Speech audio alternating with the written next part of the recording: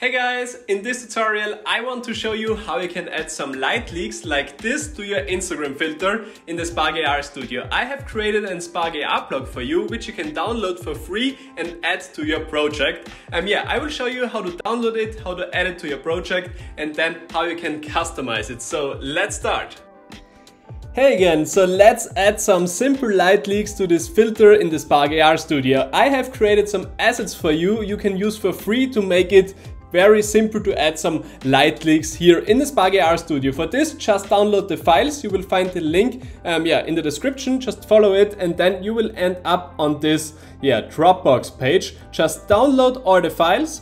And after the downloads, you will find a zip folder in your downloads folder. So just double click on it and unzip it. So now we can go back here to the Spark AR Studio and now we have to import the new downloaded AR plug. So just click on Add Assets, Import from Computer. Now go to the folder and then select the lightleaks.ar plug file. Just open it and then it will automatically be imported in your assets folder. So now you will find these light leaks under the blocks and now you just have to drag and drop it into your scene.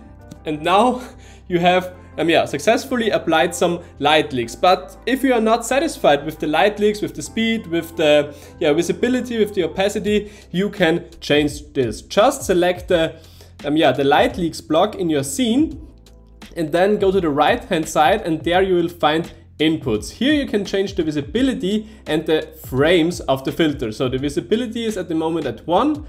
If you lower that value with the slider, the opacity goes down and the light leaks are more subtle.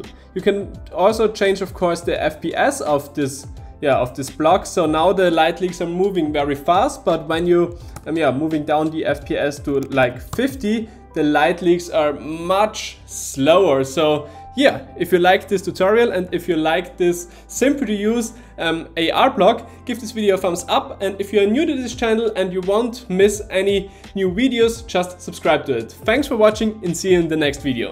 Bye!